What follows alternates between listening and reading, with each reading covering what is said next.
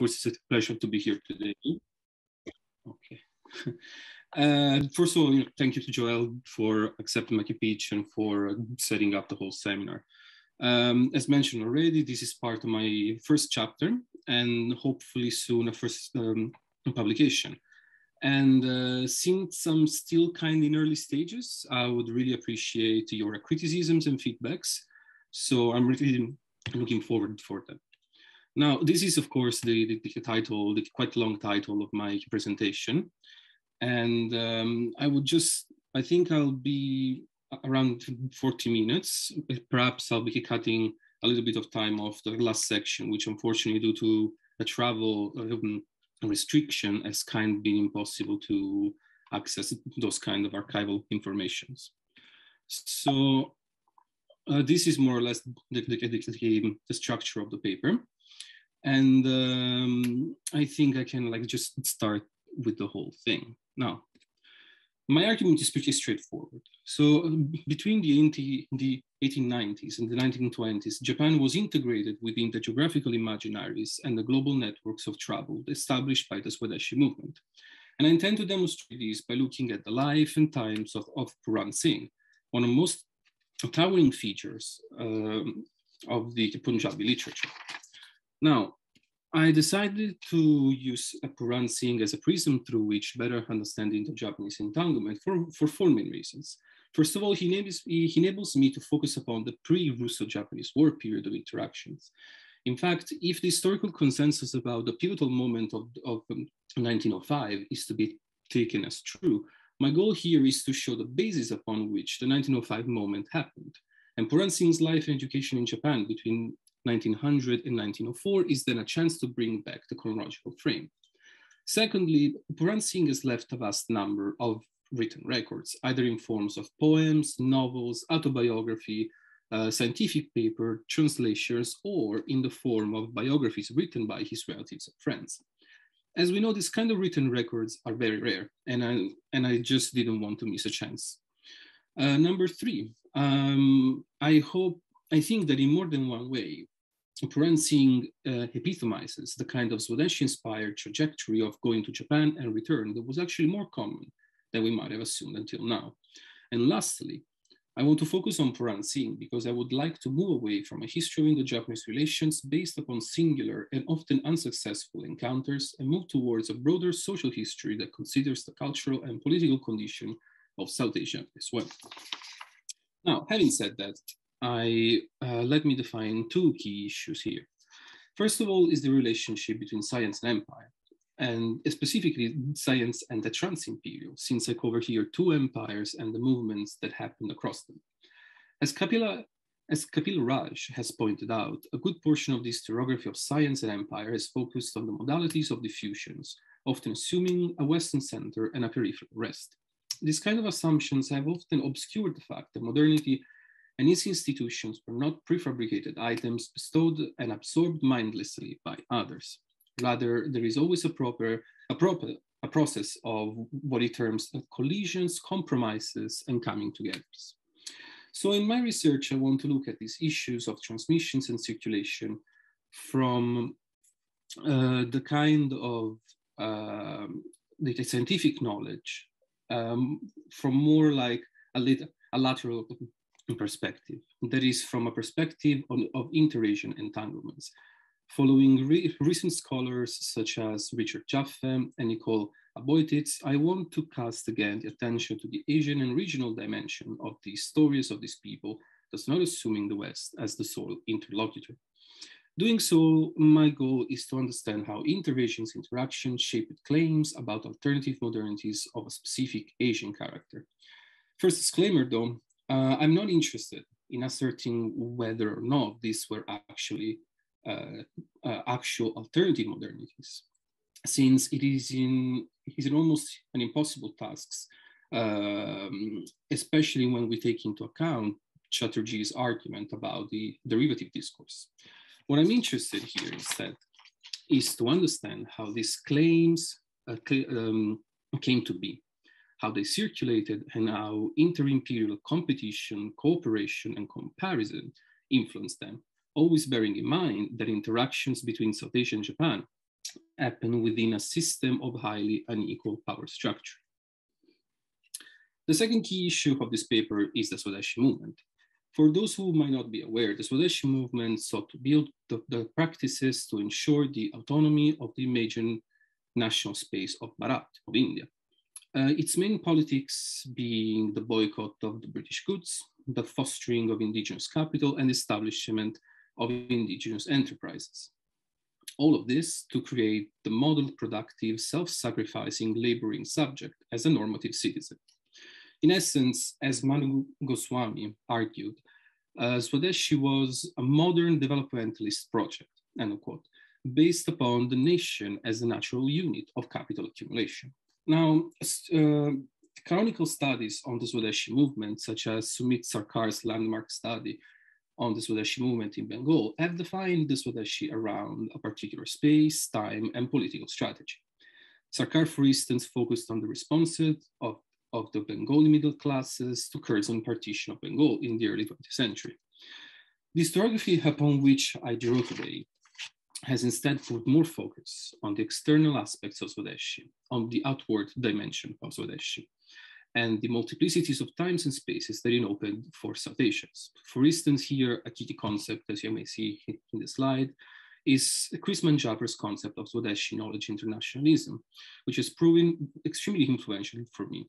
Manjabra focuses upon the power of this outward dimension of Swadeshi to push Indians outside the British India axis and to search for alternative sites of knowledge production, especially that kind of knowledge necessary for the formation of the national space, that is science and the technology knowledge. Now, on the historiographical problem of Japan as a model, we could be discussing this for hours, I think, and the positions are very varied.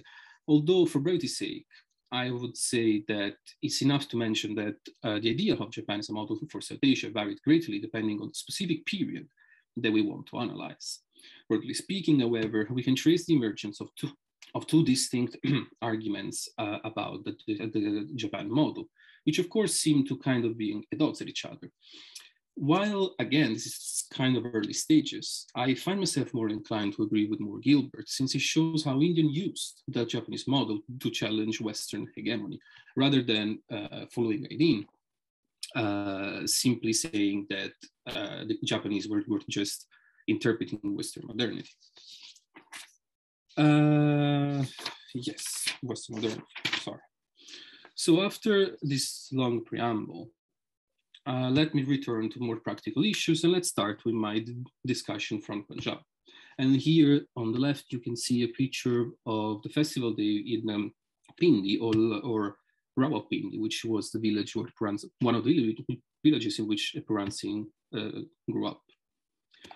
Now, the two main arguments that I put forward here are essentially, the first is that the interest about Japan emerged in South Asia towards the end of the 1880s.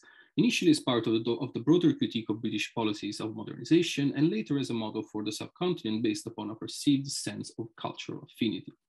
Secondly, since science and technology education, as well as access to it, became central arguments for the nationalist critique of the British Empire, a grassroots system of scholarship was established to send students to Japan. Now, so here is the main person of today. So I guess I should just ask, who was Puran Singh?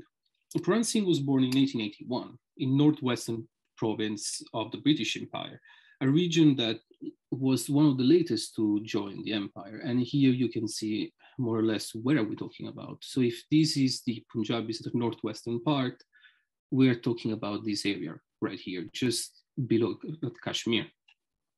Now, so Puran Singh was already had a particular kind of educational upbringing, since he was born in a Sikh family and was later educated in a mosque before moving to more westernized educational facilities in Lahore and in the Rawalpindi. He was one of the brightest students of his community since a very young age, and he was soon noticed by local educators and pushed toward further studies. Now, the first point that I want to clarify here is that Puran Singh's love for Japan, as I will show later, did not come out of nowhere, nor it was unusual for the time.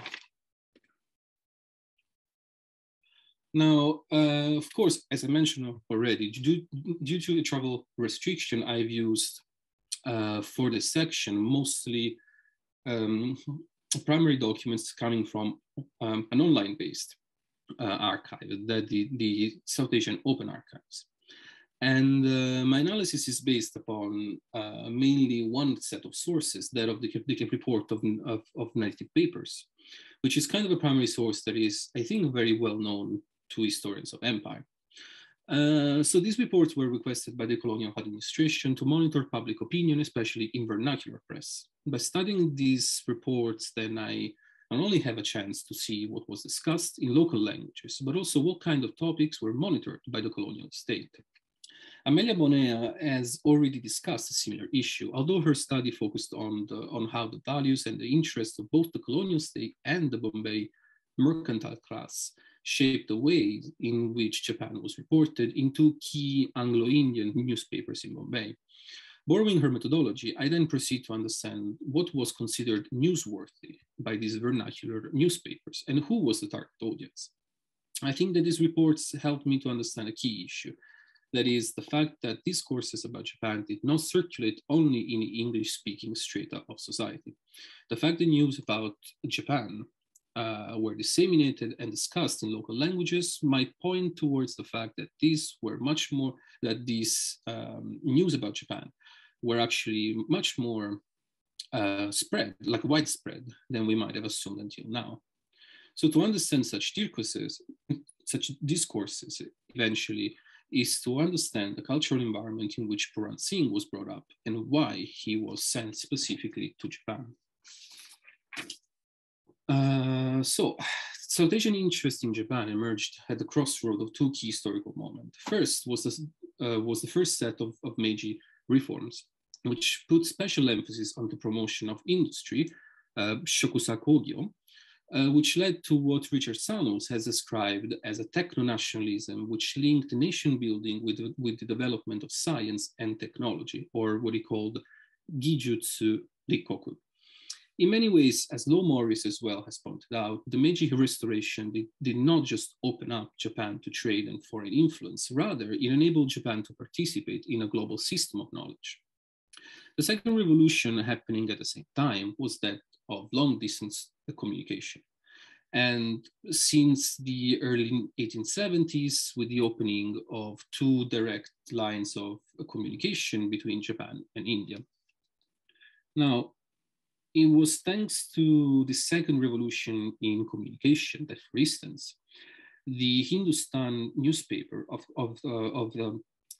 Kalakankar, a small daily newspaper in Hindi from a city not too far from Puran Singh, would congratulate on February 24th, 1889, the Japanese people for the establishment of a parliament. The Meiji Constitution, as we all know, had just been issued on the 11th of the same month. By the early 1890s, then, Japan became the center of many arguments disproving the British belief that Indians and non-white people in general were not able to self-govern. Just a few years later, in 1893, an Urdu weekly newspaper, also named the Hindustani, but based in Lucknow, put more bluntly what many were starting to think. And I quote, "The history of modern Japan is well worth the study of every Indian," end of quote. The argument thus became, if Japan can, India can do it as well. With the victory of Japan over China, the tone began to change. If until now almost no mention had been done about Asia, Japanese victory over Imperial China was seen in Darwinian terms by some commentators who praised the developmentalism of Japan and criticized those in India still unwilling to change. Already by 1896, arguments portraying Japan and India as being part of the same regional and cultural imaginary began to emerge. And perhaps the strongest attack against the British that I found so far in this vernacular press, the Moda Vritta, a weekly small publication written in Marathi, following up on a previous rumor about the Maharaja of Kolhapur granting some visas for students to go to Japan, argued that first, the court in the Kolhapur had finally realized, and I quote, the folly and delusion of the ridiculous stereotyped system of sending Indian pupils in Japan, in England, that land of false and ungrateful British, end of quote. The article mentions how, since the British goal is to impoverish India rather than share their knowledge, Indians must do their best to not allow them to profit from the colony. If money needed to be spent outside of India, might as well not be England. Now, the second point that the article put forward was that, and I quote, the Japanese are an Asiatic and a non-Christian people, and our contact with such an industrial nation is bound to result in some good to this country, end of quote. With these few examples, well, what these few examples have shown, however, is merely a broader change within India at the time, since the first generation of politically moderate leaders were being challenged by a more critical generation that, as Bipan Chandra demonstrated, reflected upon the broken expectations of the British model of modernization. This new generation of nationalist leaders saw education as an especially powerful tool, and between 1880s and 1920s, as Sanjay Seth and Mizutani have pointed out, both access and quality of Western education became issues for many Indians. Seth especially pointed out how many nationalist leaders, who I would add later ended up interacting with Japan, criticized the British educational system not only for not fulfilling its promises of modernization, but also for having as a side effect, in the few cases in which education was accessible, as a side effect to de-Indianize Indians. That is, British education was accused of derooting Indians from their own traditions and country.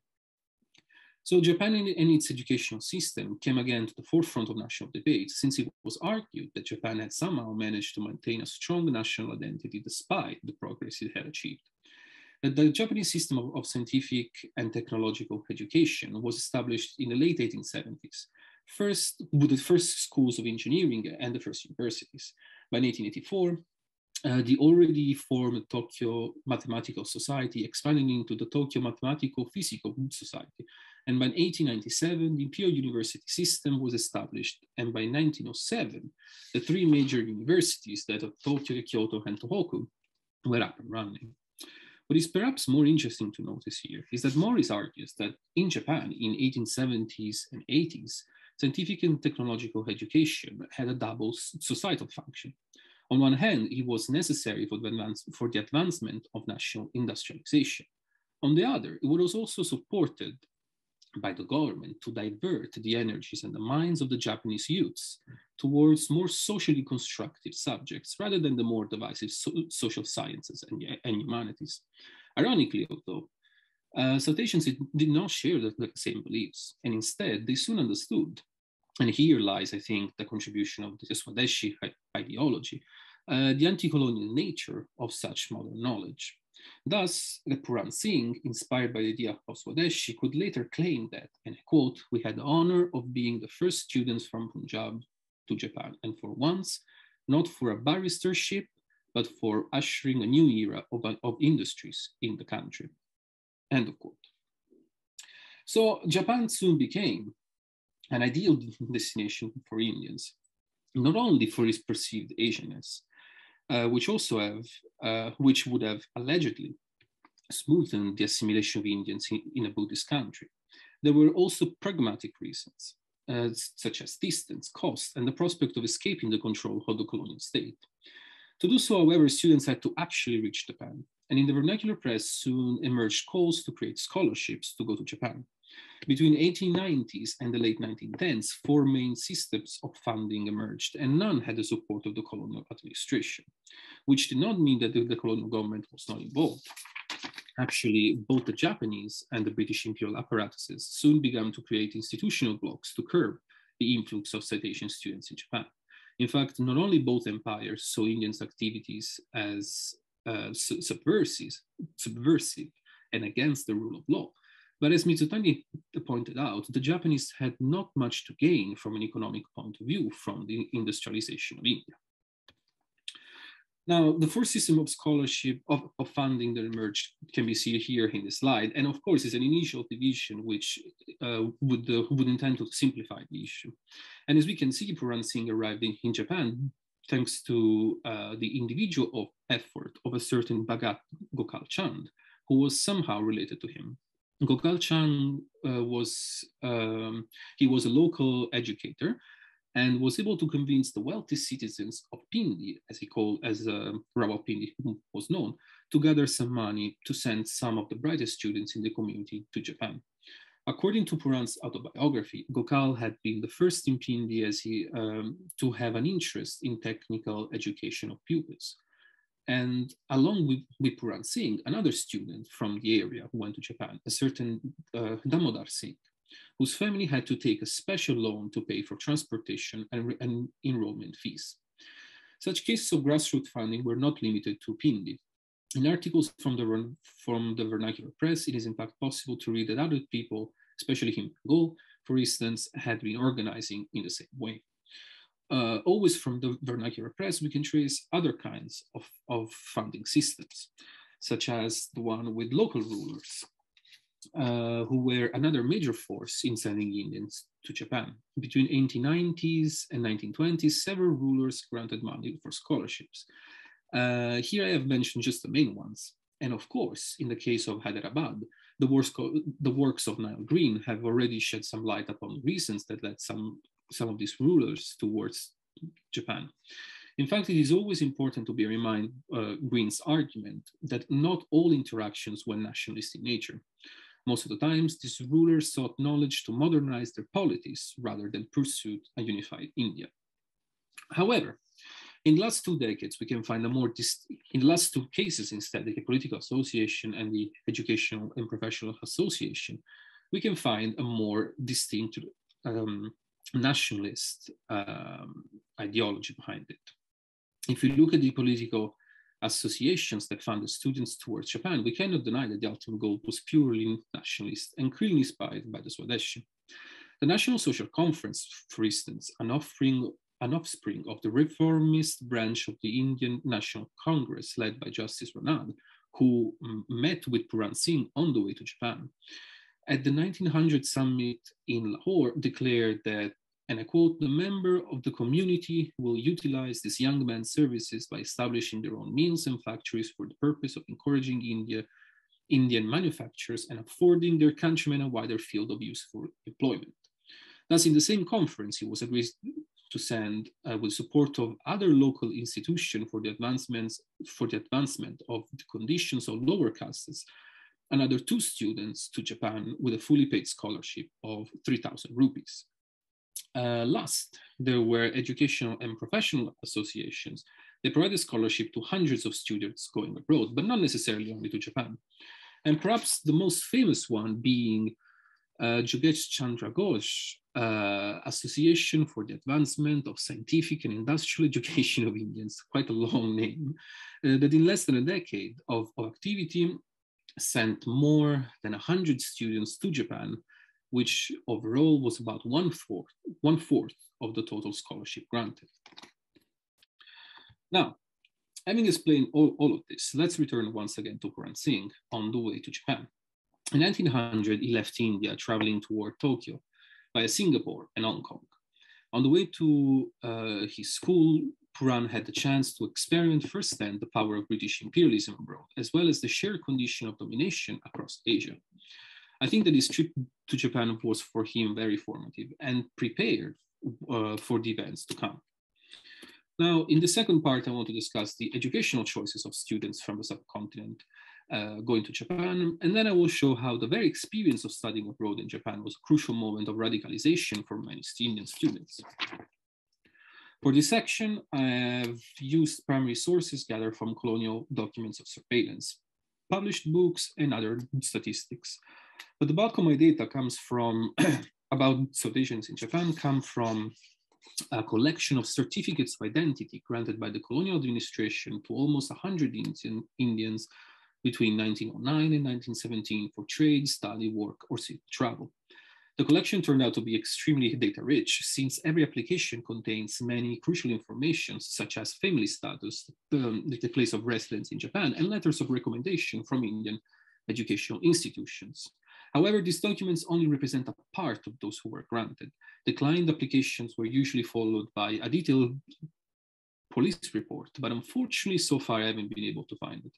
And what really made me curious about this collection was the fact that I didn't know that existed business cards at the time, both in English and Japanese, which is something for me extremely interesting, but I guess maybe someone else might have already known about this. Now, Puran Singh arrived in Japan knowing almost nothing about the outside world. And in the few years there, his life would completely change. He arrived in Japan as a good Sikh, a prodigious student using sea routes between India and Japan, firstly established thanks to the business acumen of the Tata family and the Nippon Yusen Kaisha, a famous shipping company. He left Japan as a seditious Buddhist monk with a degree in industrial chemistry, ready to contribute to the political industrial development of the nation. And this is him as a Buddhist monk in a photo of the time. Okay, of the nation. Okay, so the decision to travel to Japan was taken hundreds, if not thousands of times by South Asians all over the subcontinent between the end of the 19th century and the first decades of the 20th century. The overwhelming majority of them traveled for days, sole intent to acquire scientific and industrial knowledge. Although there was also the odd cases of the students of arts, philosophy, or literature. Those who could travel of course, those who could travel came from wealthy backgrounds, high caste Hindus, Muslim or Parsi merchants, landowners, tax collectors, or the sons of other local administrators. The Tokyo Higher Technical College was without a doubt the school where Indians applied the most, but sometimes the records do not clearly show a preference. But if we connect the subject chosen by the students with the other schools that every now and then are mentioned in documents, it is possible to argue that Indians were widely distributed around Japan and not just focused on Tokyo. From the north, from Hokkaido and Tohoku, where they would be studying agricultural and marine products, to rubber manufacture in Osaka and ceramics in Kyoto, and of course with Tokyo, which attracted most students thanks to the wide offer of schools. So for instance, in Tokyo, they could be studying sericulture in Nishigahara, or glassmaking, or paper making, or lithography, and so on and so forth. So this quick overview should help us to understand that Japan was chosen by Indians for a wide variety of scientific and technological subjects. We should then abandon the kind of view that portrays Indians in Japan as small communities limited to the Kantō region or later to Kobe, and instead move to complicate the story by adding the other areas of Japan and other educational institutions. Now, and this is a wonderful picture of Puran Singh at the time. You can see him here standing up first on the left. Now, returning to Puran Singh, as soon as he landed, he was welcomed by some of the members of the then emerging Indian community of Yokohama, which before the infamous 1923 earthquake had put deep roots into commercial and political strata of the area. What I would like to highlight here is that by the very beginning, the Indian community in Japan, and I think the Indian community in Japan, and which I actually mean Indian communities, since I would argue that in Japan emerged 2 to 3 distinct communities of South Asian, a merchant one based in Yokohama and Kobe, and also an academic one. Although the academic one could easily be separated again into 2 other communities, that of the students and that of the academic community, since with time, also Indian professors would come to Japan to teach South Asian languages or philosophy. So these communities actually lived in a kind of symbiotic relationship with each other, in the sense that merchants often supported students economically or with lodgings, while students created important connection for future business and revolutionary activities. The first two students, and I think there is a good chance that these students could be in this picture, although I can't so far recognize all of the people in this picture, were two young Indians called Kulkarni and Ramkanta Roy. And these are actually the two, as far as I've seen so far, the two earliest names mentioned or accused for seditionist activities by the colonial administration of students in Japan. So they actually went on to have a kind of like successful, almost, although brief, revolutionary careers and participating in the anti-partition protest in Bengal, and while also touring Japan to give lectures about the violence of British rule and mobilizing students from both India and other parts of Asia living in Japan. And Puran goes as far to say that it was thanks to Roy's and Kulkarni's collaboration with some Japanese at the time that Indian students received such warm welcomes and support while studying there. Now, on the topic of the radicalization of Indians in Japan, I think there has been quite a lot being written already. And Stolt and Fischer-Tiné have previously demonstrated how Tokyo, by the first decade of the 20th century, had already become one of the main centers of Indian colonial activism, also thanks to the establishment of a branch of the Hinja House, while Maris Jansen, Rebecca E. Carl, and many more have been successfully showing now for quite some time how Japan had become, perhaps unwillingly at first, the home of many Asian exiles searching for political and economic support for their own agendas. So Asians went to Japan to be educated, but also to escape the control of their empire. Often they met with powerful figures such as Shibusawa Eiichi, Takakuso Junjiro, and as you can see here, Okuma Shigenobu, and others. But this kind of early interactions were by no means an endorsement by the Japanese government overall of the activities of Indians or Asians. Rather, the Japanese establishment was for a long time quite suspicious of these seditionists, not only because their activity put in danger the alliance with the Western country, but also because they perhaps feared that the collaborations of all of these Asian exiles might complicate actually the administration of their empire as well. And I would say that only by the late 1920s, a more coherent Pan-Asianist agenda was embraced by some levels of the Japanese elite. But by that time, the rise of Gandhian politics and the economic penetration of the subcontinent by Japanese products and capital had almost completely changed the condition of the Indo-Japanese endowment that I'm discussing right now. I would also like to mention that Puran Singh radicalization was not only political, and his conversion to Buddhism after meeting Swami Ram Tirtha in Tokyo shows us that he also entered Japan at a moment of religious ferment, further sustaining what Sami Siddiqui has recently argued about Japan becoming, and I quote, a significant site for inter-Asian conversations about world religions, end of quote. And I think I also should mention Nagrin work about Islam and Japan. In fact, according to Puran Singh's hagiography of the same Swami, Tirtha had become in Japan in the first place because he had heard that Okakura Tenshin was organizing a new parliament of religions in Tokyo. And lastly, it is important to specify that not all South Asians in Japan were anti-British, nor everyone supported Japanese imperialism. As recent research by Peters and Mitsutani has shown, there were also many Indians who criticized Japan on the basis of solidarity with the anti-colonial plight of Koreans, as well as others who were simply loyal to the British, often working as imperial spies for in the local communities. So now I enter the final part. When Puran Singh returned home, of course, he was a very changed man.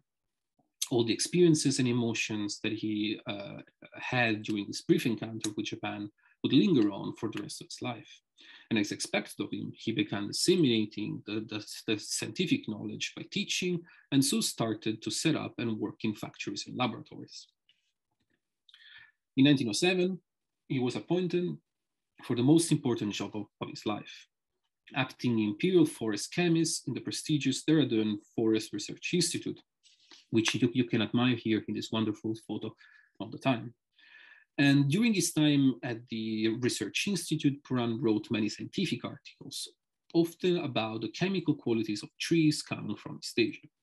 Having probably had the chance to study firsthand these trees in Japan, it seems that Puran used these academic papers about trees from Japan and China to introduce new techniques and processes that might have been still unknown to the scientific community of Dehradun. Now, curiously, in 1908, he introduced one of these articles with an interesting title, announcing himself as first as a member of the Pharmaceutical and Chemical Societies of Japan, and only after as an acting Imperial Forest Chemist. And his colleagues were not, and doing my research about this kind of phrasing, no one of his colleagues were using a similar phrasing in both the Indian Forest Memoirs or the Indian Forest Records, which were the two main academic journals where he published his research. Now, although, again, this is kind of early stages, I would argue that Puran Singh, by pointing out his affiliation to the learned societies of Japan, was claiming a sort of scientific authority that went beyond the West, and that qualified him as someone who was part of an Asian kind of modernity. Now, to conclude with him, his revolutionary activities continued in Dehradun, and many revolutionaries such as Har Dayal and his old friend Kulkarni and others visited him and his house in Dehradun, which he had named Ivanov. He also acted as an intermediary and sometimes financial supporter for Indian students who wanted to go to Japan. And in his autobiography, there is also a small story about a certain man called Hari, who had sought Puran's help to escape to Japan because he was being chased by the police. And Puran Singh adds that although he didn't know the man very well, this man's face was soon all over the news. And later he married with a Japanese woman almost overnight. So I think for those who might be aware of the topic, I think there is some ground here to believe that the man in question named Hari could be Rash Bahari Bose, also because Bose was at the time actually working in the Forest Research Institute as well. But this, of course, would require more archival research, which at the moment I can't do. Now, I think this last point, I would like more time to cover this last point, but I think I'm gonna just let you read this slide. And I just want to point out that what these two examples point out is simply the fact, again, that Puran's story is not unique. And many students from South Asia had very similar experiences, and they almost always follow the same trajectory from India to Japan and back again. And the cases here of K.C. Dasgupta and Surendra Mohan Bose are just two of those examples. Finally, again, my main argument has been that between 1890 and 1920, Japan was integrated within the geographical imaginaries of the global networks and the global networks of travel established by the Swadeshi movement. And I think I demonstrated this by looking at Puran Singh's life into three different moments, highlighting in every moment a different aspect of the world in which Puran Singh was living. So I think the last thing that I would like to add is that, of course, this research, apart from the need to expand on the archives in India and Japan, and not only in India, actually, also some in Pakistan, I would say that seeing from the sources that I've found so far, there is also a question of Japanese industrial experts traveling to South Asia. And for those of you who might be aware, there is a famous travelogue by a Bengali woman traveling to Japan to meet the in-laws. In fact, she was married with a Japanese chemical expert who had traveled to Bengal. So what I'm trying to say here is that if there is a section of the story which shows Indians going to Japan for technical education, it was also the case that many Japanese went to India as experts to help set up the factories. One of the major cases, for instance, being Tata's seal factory in Bangalore. And lastly, I think there is also a need to access more, to do, again, another kind of the same analysis of newspapers and the print media to understand what was the opinions of Japanese people about South Asians at the time. So I'm sorry for having spoken for so long. I hope it wasn't too boring. And I look forward from hearing your questions and feedbacks. Thank you so much. All right, thank you so much, Francesco. So the floor is open. Whichever method you find comfortable, please direct your comments or questions to Francesco.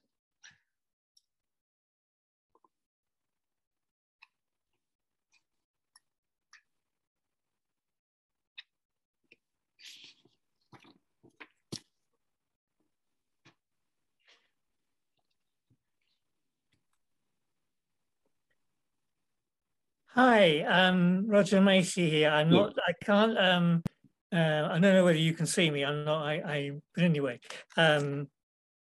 Yeah, thank you very much for the talk. Can you hear me? Yeah.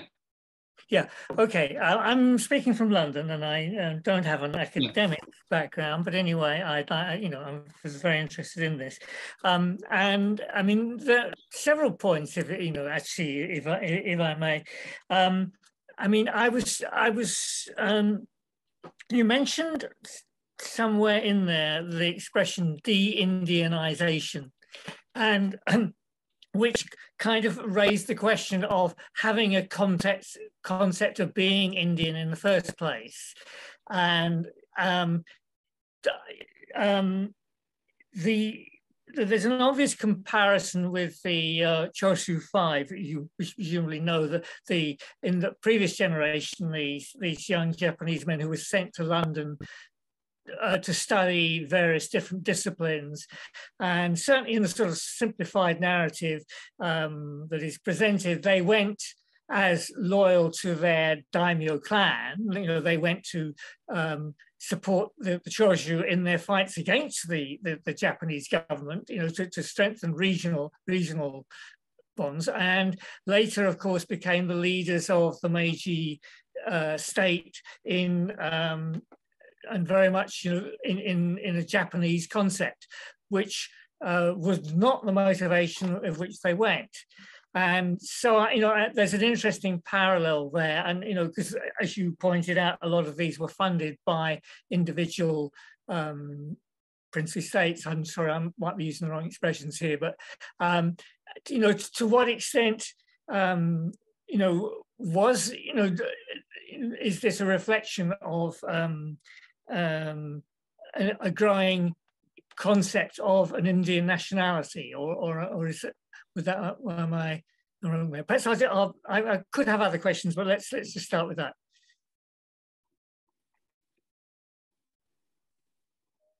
Should we gather more questions, or should we just respond to each one? Might be easier for you to respond as they come, so. Okay. So yeah, okay, thank you for your question. Was there a kind of concept of Indianness at this point in time? Well, I think it's hard to say, but I think the Swadeshi movement goal was that to create a sort of national identity, or a certain kind of national spirit.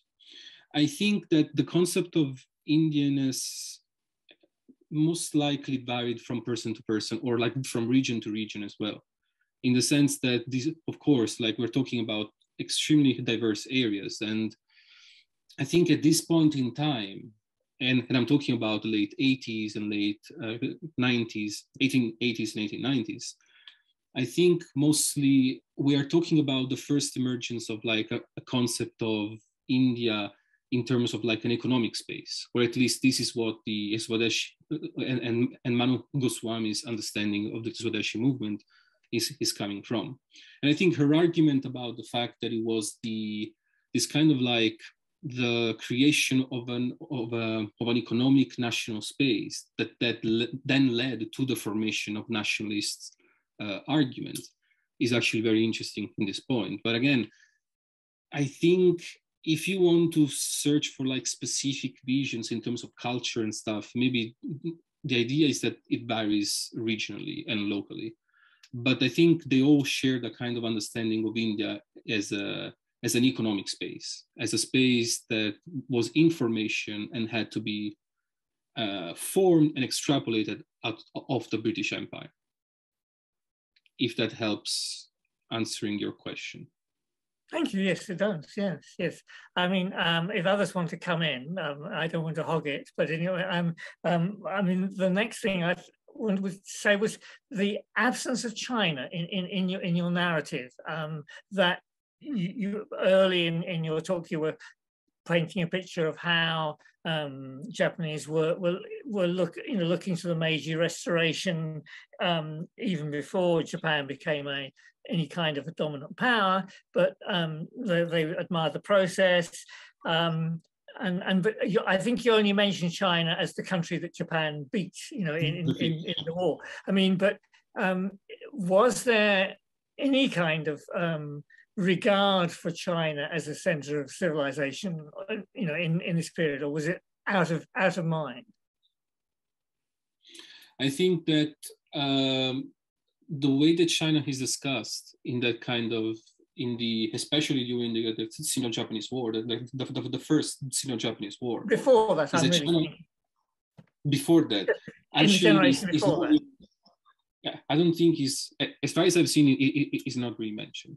I have to say though that for practical reasons, I have kind of I kept myself like avoiding China in a bit because my research so far is getting already very big. So I know that at a certain point, the China has to come in. So maybe for the future, but in this moment, for a PhD, you have to keep it practical. So I try to avoid getting bogged into that kind of material. But I can tell you that although before, I'm not sure, by the early 1880s, when Japan is firstly mentioned, Japan and China are still perceived as a couple.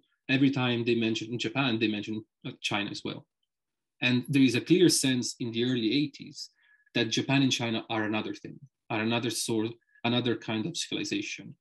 But then, as I tried to show, after the defeat of China, there is kind of like the whole sense of China's prestige kind of falls. And the idea that India and Japan are actually part of the same cultural sphere or the same kind of geographical imagination starts to make sense.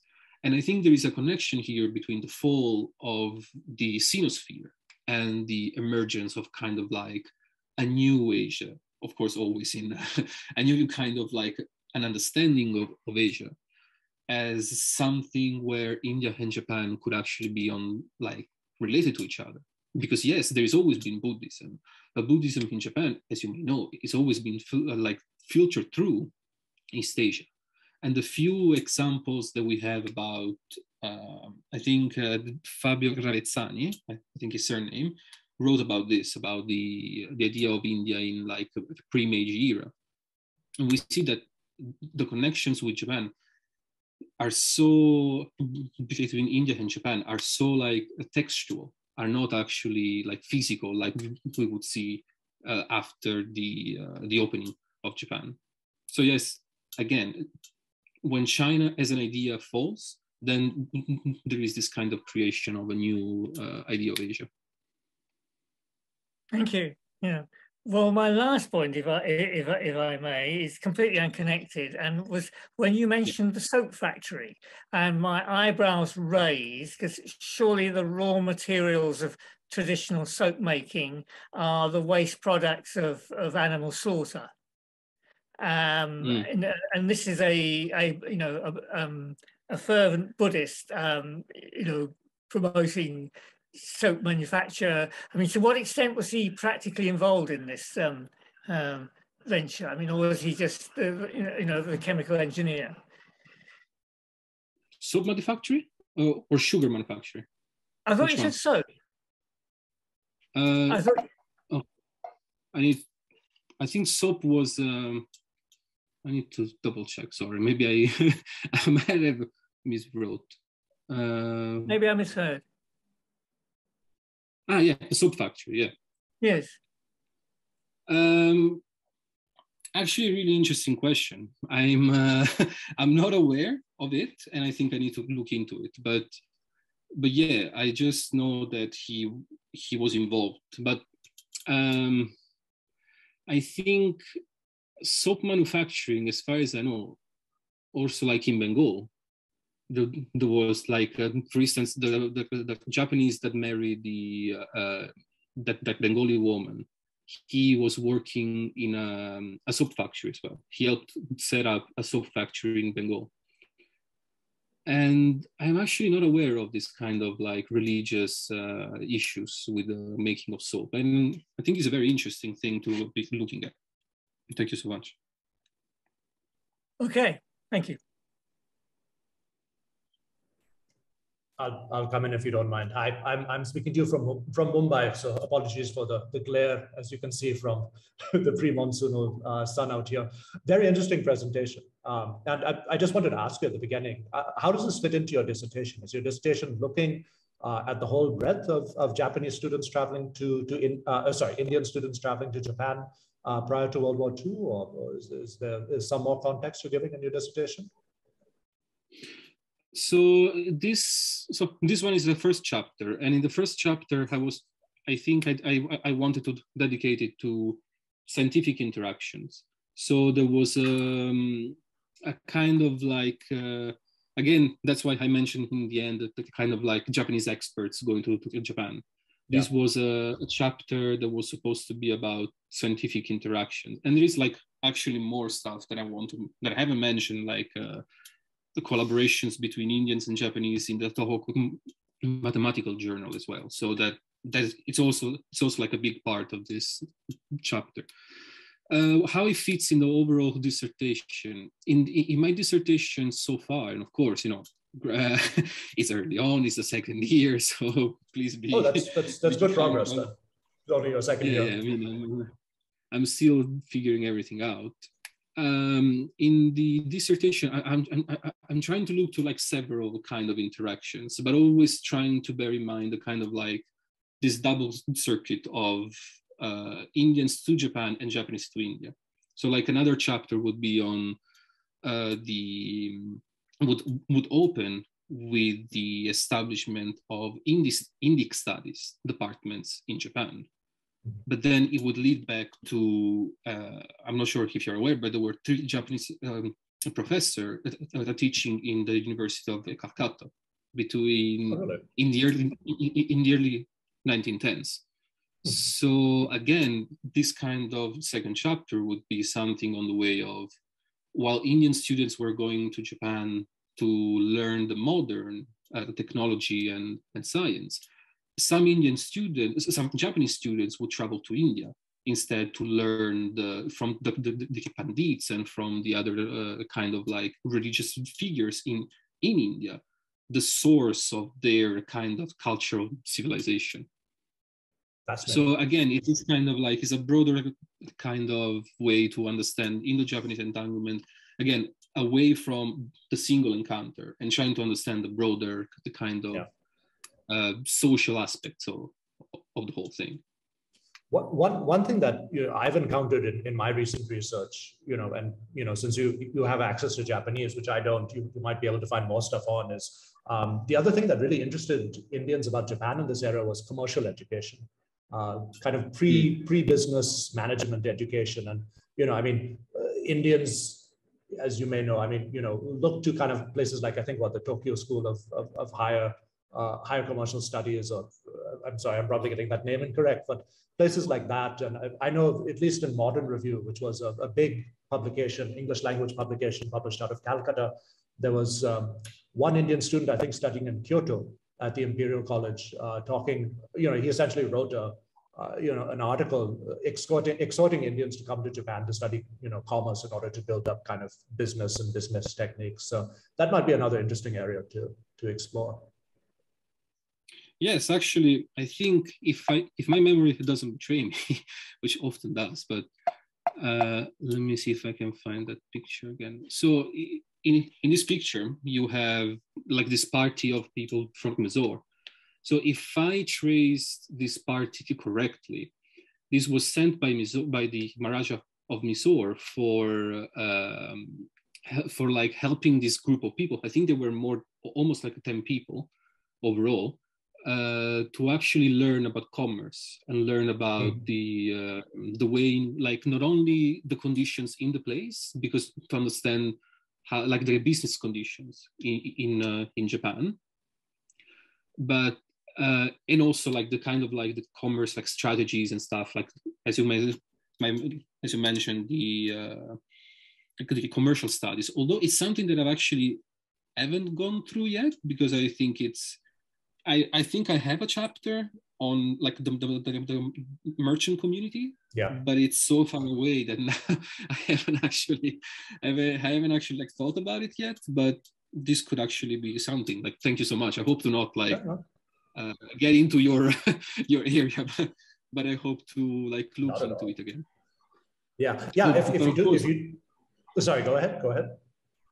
And just to finish about the story of this picture.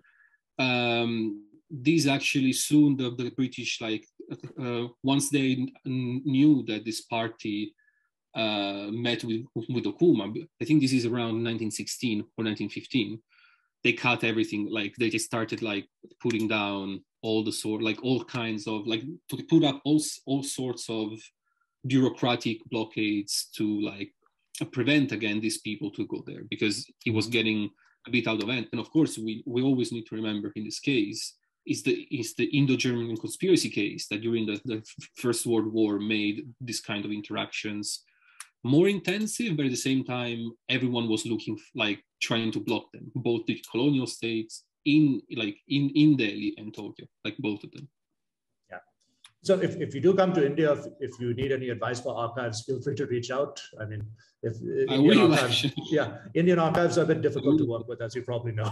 but there probably is some pretty interesting stuff over here. And I know, at least from the research that I've done in private papers, I wrote a book on Dadabhai Naoroji, Indian nationalist. I recall one of the letters that he received actually around the time of the Swadeshi movement was from a group of Indian students in Japan, kind of exhorting him to take a more radical position. And I think they end even with that slogan, Vande Mataram and stuff. So there's a lot of interesting stuff, I think, that's worth exploring in this field. So sounds cool. I look forward to your work. I'll contact you as soon as possible. I'll try to look you through Google. Otherwise, please like send me your email somehow, please. Yeah, sure. Thank you. I can send it. Yeah. Thank you so much. Thank you. Intervene? Hi, can you hear me? Hi. I met you at Justice Conference last year. Thank you very much for I remember. Sorry? Yeah, I remember, yeah. Okay. Thank you so much for your really exciting paper. And I have actually 4 questions. And first question is about kind of presence of Punjabi network in the network of Indians in, Japan, in Meiji and Taisho onward. And recently I had to give a talk in Yokohama, and I had to talk about Yokohama-Bombay relationship actually in the colonial period. And at that time I noticed that actually in Yokohama, Sindhi merchants and Parsi merchants are quite prominent, especially Sindhi merchants. But it seems that these Punjabi and other students from other areas in India also, probably had good relationship with these merchants, and they could also get funding. But I'm just wondering whether this Punjabi identity worked or did not work, or whether they kind of integrated, try to integrate with these merchants, without thinking too much about this Punjabi network, or whether there was actually a Punjabi network alongside. So that is my first question. And the second question is, I really agree with you that we can certainly utilize a native paper report, and I also got so much information from there. But I was also wondering whether you can also look at Urdu sources, kind of original sources like textbooks, school textbooks, for example. And I looked at Gujarati textbook in the late 19th century and early 20th century, and in textbooks like reading series for standard 1st to standard 6, for example, they already had essays on Japan and China, talking about Japanese modernity and so on, comparing that situation with other regions in Asia. So I'm just wondering whether you can find similar sources in Urdu. Like, I don't know whether you can actually get access to Urdu textbook in Punjab in the same way, but it seems at least in Western part of India, like Bombay Presidency, there was this awareness of Japan as kind of quote unquote model. So you have, for example, Calvé, who established that women's university based on Japanese women's university and so on and so forth. So I'm just wondering whether you can find similar situation in Punjab to some extent.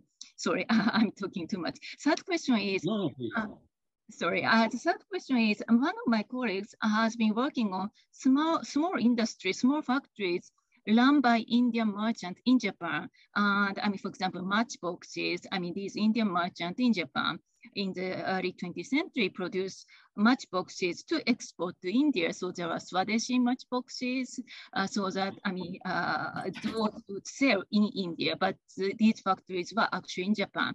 And it seems that if you look at small industry, there are stories about a collaboration between Indians and Japanese merchants in big industry, but I think maybe small industries can be really interesting, like matchboxes and glasswares and so on, which were produced in Japan, but which were exported to India. So I'm just wondering whether that part also can be included in your, not maybe in your thesis right now, but in future, in your future project. And sorry, the last one.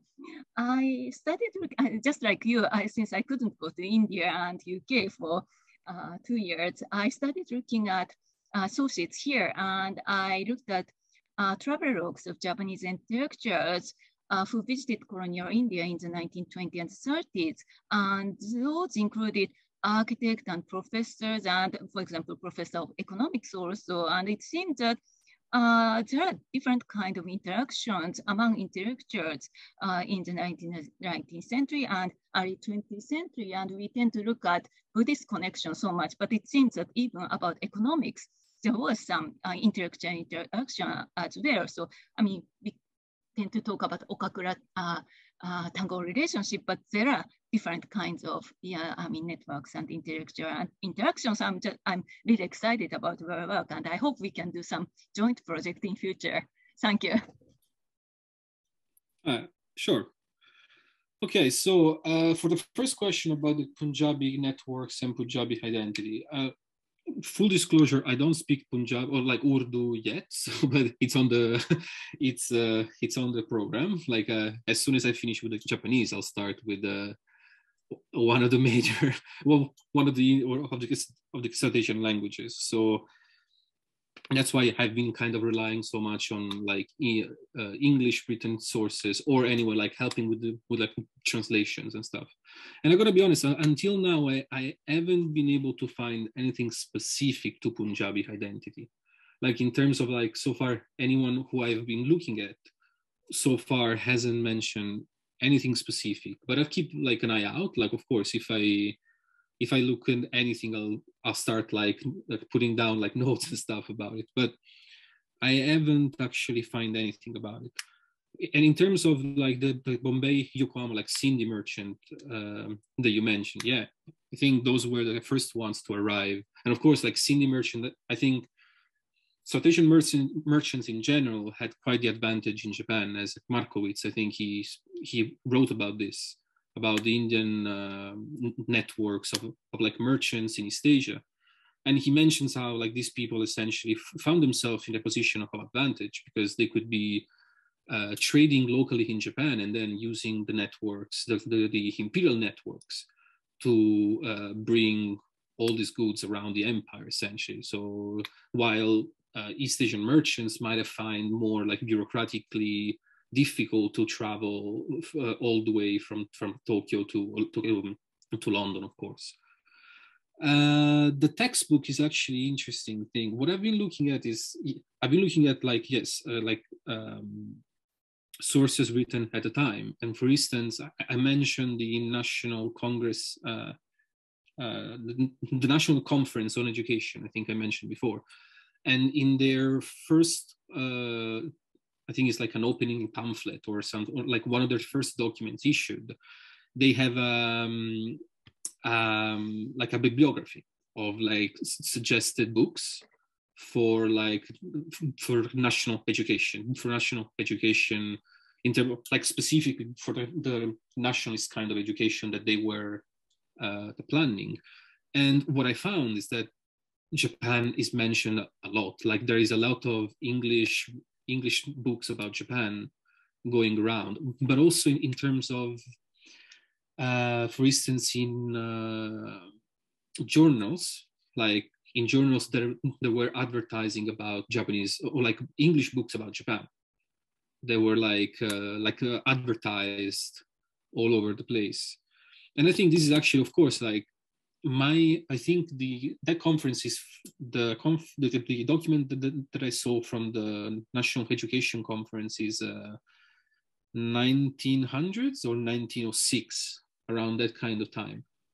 So maybe it's a bit later than what you've been like looking at in the textbooks.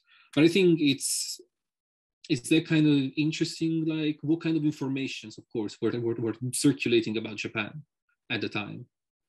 So very interesting stuff, to be honest. And I hope to actually work on that more, but I'm not sure yet when. I think I hope to finish this chapter first as soon as possible. The third question about matchboxes, like small industries, as I mentioned before, I think is a scholar who did you mention Oishi? Maybe it's Oishi Sensei, yeah. Yes. So I think, so I've been reading his works, of course, like is probably the major inspiration behind what I mentioned before being my chapter on the Indian community. Is like his works are the main source that I've been reading until now. So of course I don't know how, I don't know when, but I really want to use it, and especially on the issues of matches. It seems to be like one of the biggest connection there, because I've been reading recently while I was preparing, like in local, like news like of today though, about like history of like Indo-Japanese, especially like Bombay, I think. And they mentioned the fact that Japan was actually like early on was actually very active in Bombay. I think it was Bombay, yeah, in the area. And I think that historically, thanks to the commercial networks, Bombay is kind of like one of the biggest center of Japanese activities. And I think I hope I'm not mixing up cities, but it is in Bombay where there is like the highest number of like Japanese brothels as well, like brothels, and also there is also a Japanese cemetery there. So it's kind of like, that's what I hope, like to bring back the analysis of the like merchant communities in Japan back to South Asia as well, like to bridge that connection again. Of course, again, if everything goes all right, this should be like a third or fourth chapter. So I'm really looking forward to the moment when I'm going to actually write this, because it means that I've written everything else. So I hope that that time will come soon. And then the last travelogues and the like the other the connections. I think, yeah, I mean, I agree with you. There is so much more stuff in terms of the connections. And you know, Buddhism is kind of like, of course, it's not the lazy answer, but it's always the easiest answer. Like it's the easiest like thing to look at. Of course, like we're talking about a myriads of books and documents written in extremely complicated Japanese. So of course, it's not easy but in the term is there is a lot more that needs to be understood. And I think that there is actually a lot of scholars, as far as I've seen in India, who have been like trying to look for like this kind of other connections.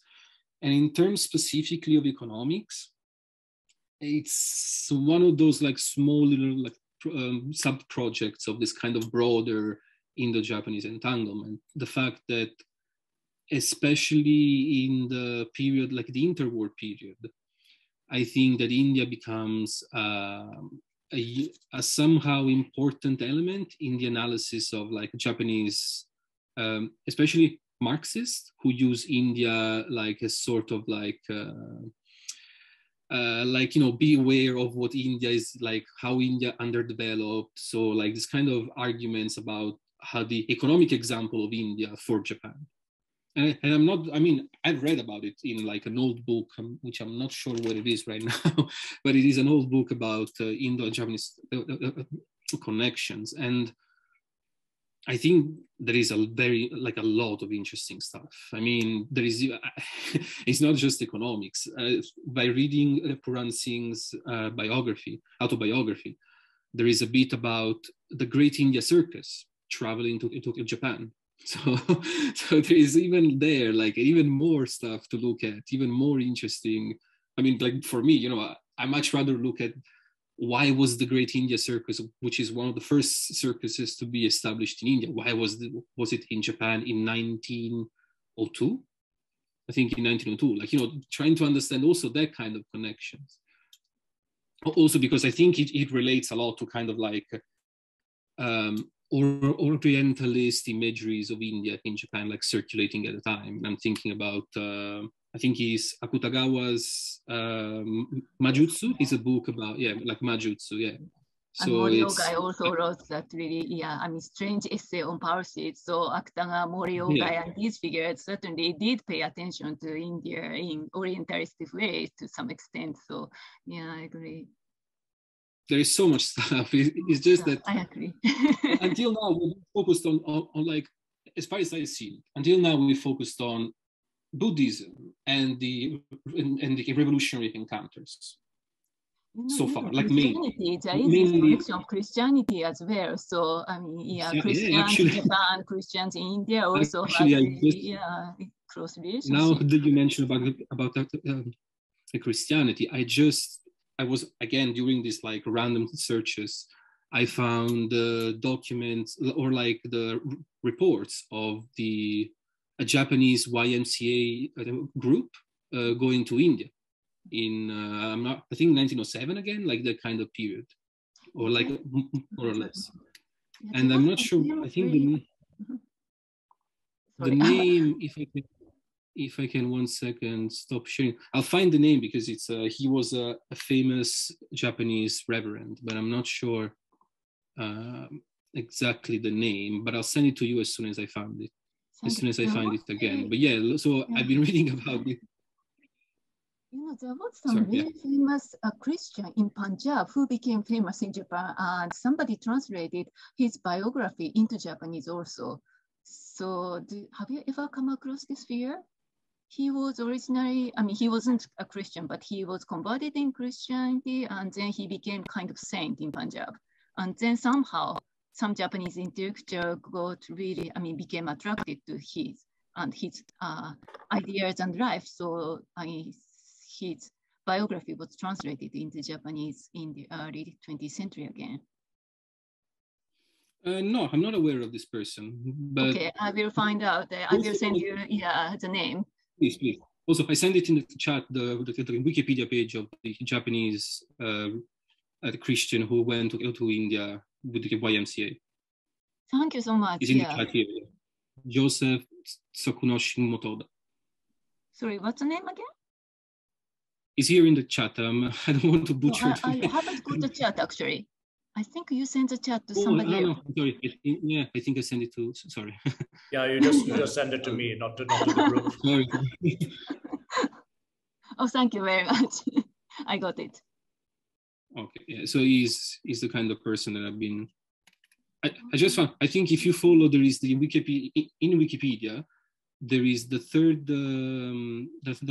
third reference is the PDF about like his experience in Japan, in India. Sorry, his experience in India. Yeah. Okay. Thank you so And much. if, Yeah. and then I'll send you. And then if you want, I'll send you. There is this. I found one of these like articles in Japanese, so I can send it to you in Japanese if you want. Okay. Thank you very much. Yeah. Thank you. Wow. Interesting. Sorry, I did take too much Yes, time. Sorry. and again, Yeah. let's collaborate in the future. Yes. Let's collaborate in the future. Please do come to Japan as soon as possible. I hope soon. I hope soon, to be honest. Thank you so much. Thank you.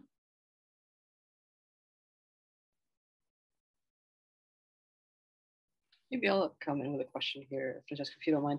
So, you know, I totally understand kind of your concern about the project kind of expands forever and ever, and one of the difficulties is how to kind of rein it in. So perhaps to kind of follow up on the earlier question about, you know, how do you fit this in the greater structure of the dissertation? Maybe if I might ask you, are there any kind of afterlives of the movement or the trends that you're looking at in this first chapter, and how you see that connecting with other concerns or these themes that you're going to be looking at for your other chapters for this particular project in this particular time? This is perhaps much later than your 1920s cutoff date, but when you talked, especially near the end, when you wondered about, you know, kind of Japanese coverage of South Asian students, one of the things that came to mind was, you know, the World War II program of sponsoring students, not just from India, but also from Southeast Asia, and certainly, of course, East Asia, to come to Japan. And I mean, they're all kind of uniformly young men, as opposed to any usually from a wealthy background.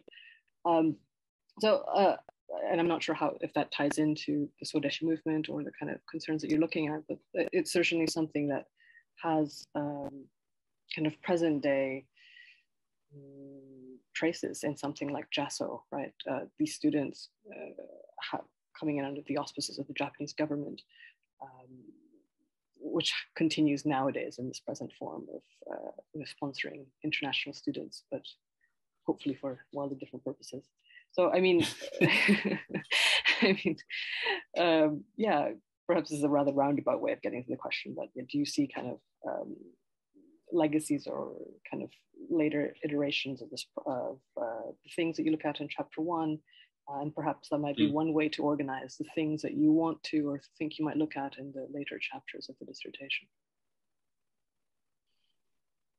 Okay, thank you. What are the things that I see running through like all the chapters? If I understood well your questions, I think that one thing that I'm trying to look for in all the chapters is the kind of how their interactions were kind of like enabling each other to make arguments about modernity, like how the fact that these people were interacting, or Indians, or like South Asians, because of course always specify that I'm saying Indians, but it's much broader kind of environment there. I think is about how their entanglement enabled them to make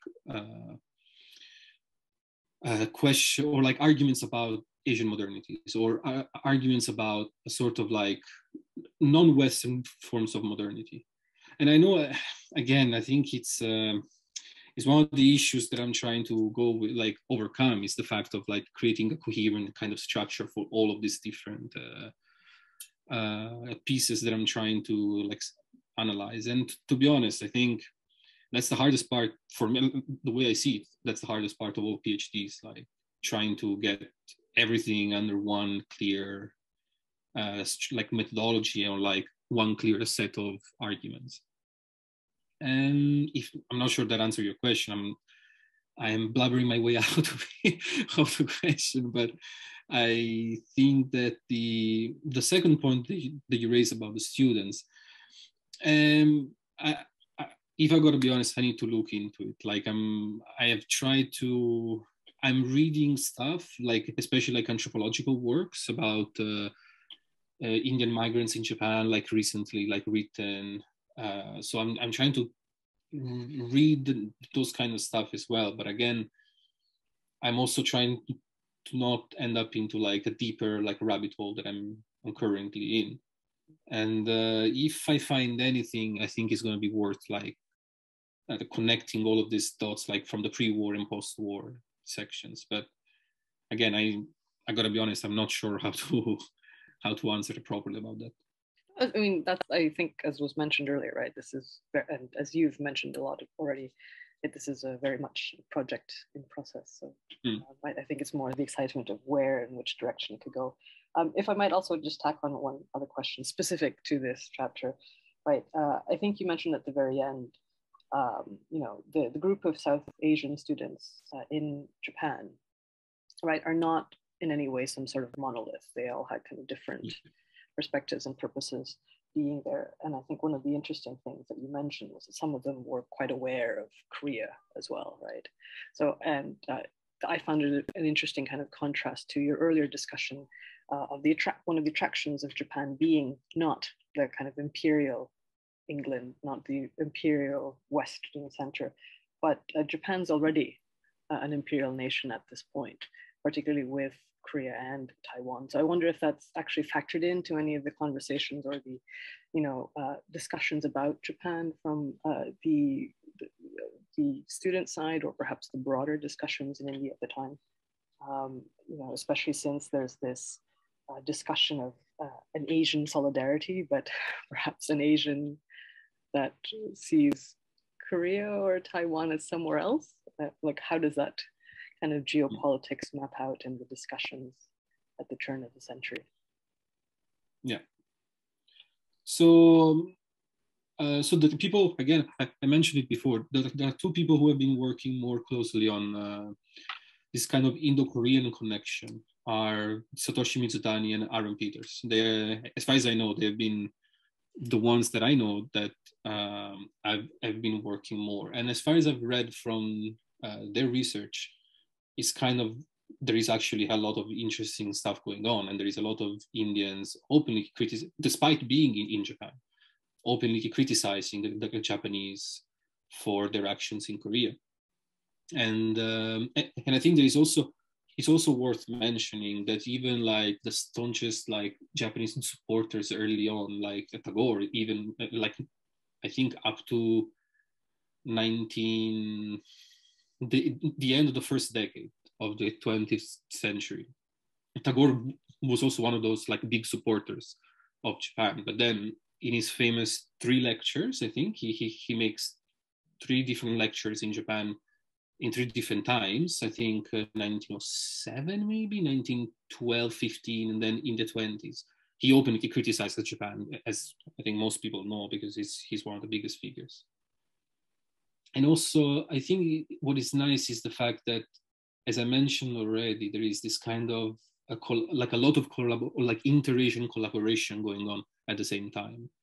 I think in one of the slides, there is a quote from Puran Singh, in which he mentions how like Filipinos and the Koreans and Chinese were all meeting together.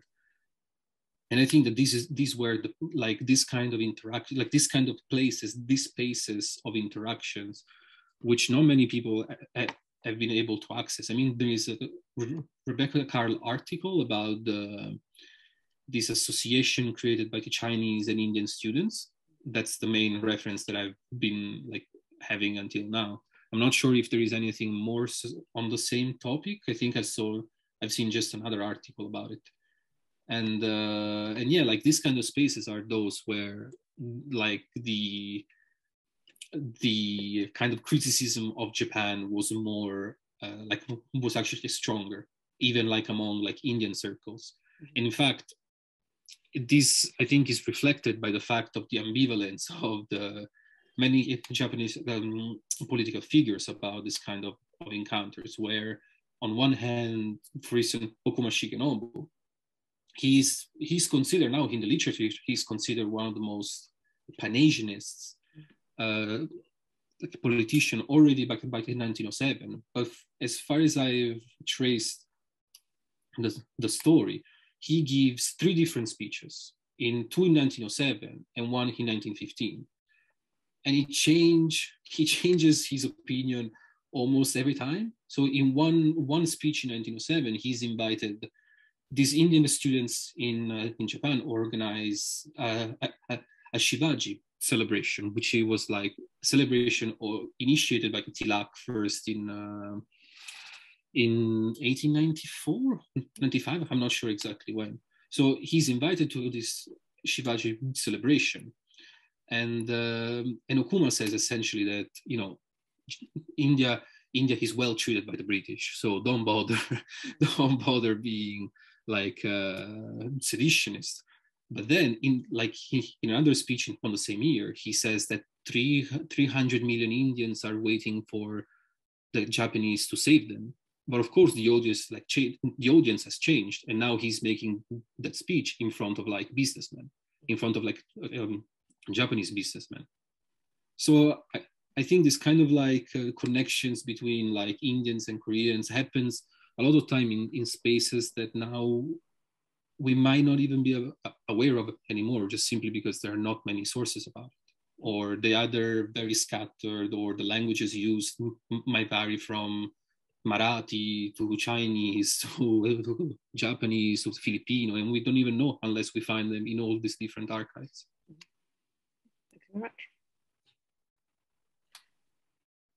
Can I ask about language learning? I mean, does Puran Singh, does he tell us when he arrived in Tokyo whether he had, you know, any competence in Japanese? And what was the lingua franca of these South Asian students when they're in Tokyo? Well, he arrives in English knowing, he arrives in Japan knowing, I think 3 languages already. And when he arrives in Japan, as required, at the time, all students had to learn Japanese and German, because of course the irony is that German was the language of science.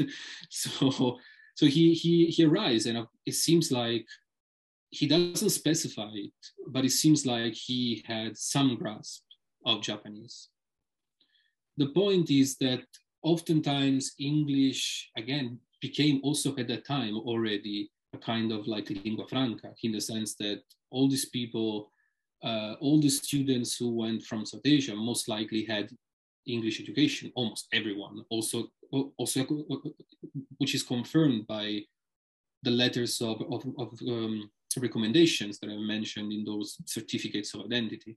Like these letters, like they're all from English institutions, like institutions where English was the main language. None of them is written in any local language or stuff like that. So we already have most likely like I don't want to say a first generation, but maybe a second or even like third generation of Indian students who were using openly English in their communications.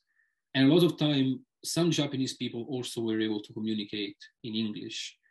Like for, I mean, Okakura is like, for instance, the most famous one. He spoke in English when he went in Bengal, like he didn't have any issues. I mean, he worked in the US as well. So I'm sure there are also other people like Takakuzo Junjiro or Anisaki Masaharu, who are these big like scholars of Buddhism.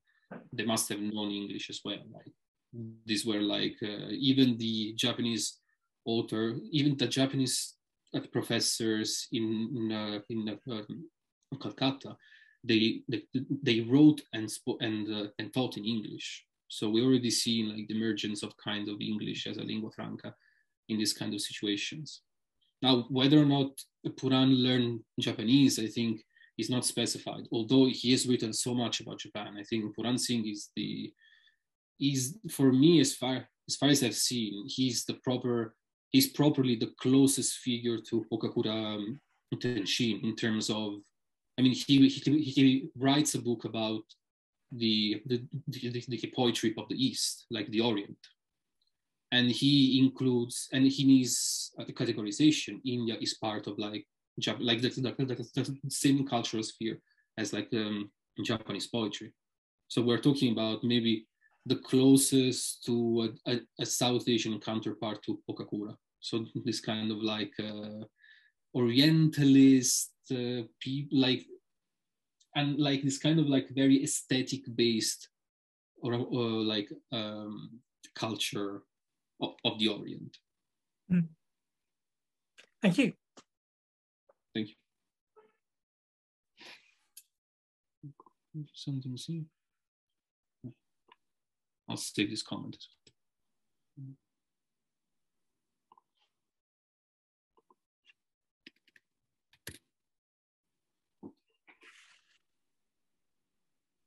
Mm.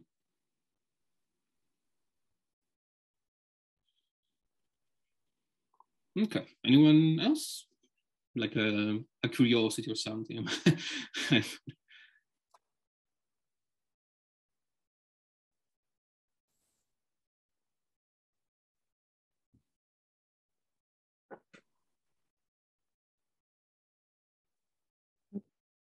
Well, maybe if we don't have any further questions, we can close it here.